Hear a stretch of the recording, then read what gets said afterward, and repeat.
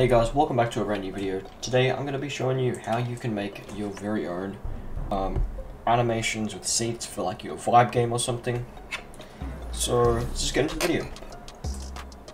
So what I'm going to do is I'm going to insert an object into workspace, seat, and we just click on this. I'm going to add in two things. We're going to add a script and we're going to add in an animation.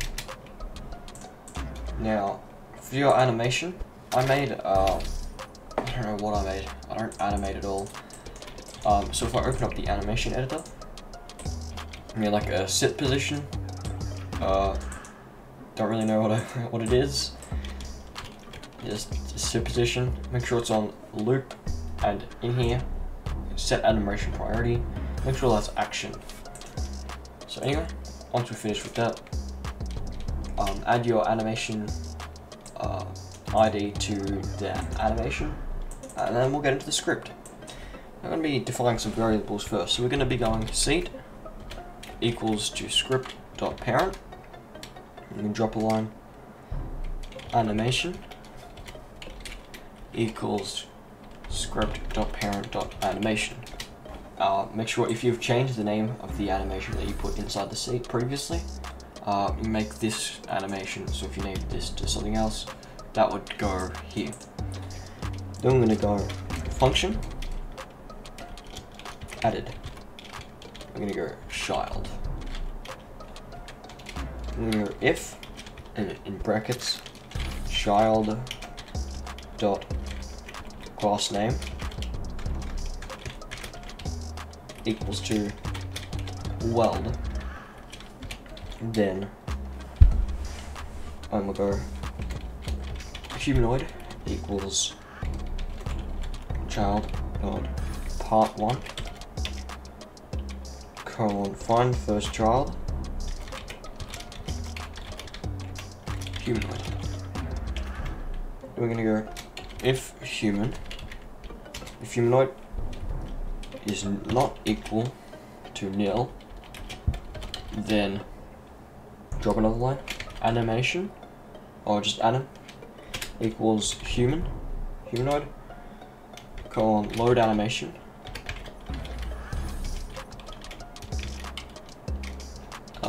load animation, can't spell, and then we're going to go animation, and we're going to go anime colon play, and then we're going to have to go function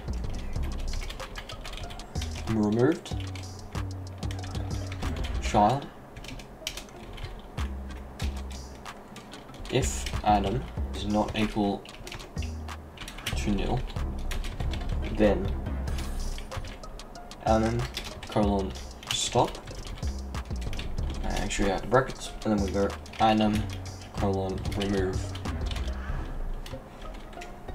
And then we drop two lines and go seat dot child added colon connect added, and then seat dot child removing or removed colon connect removed.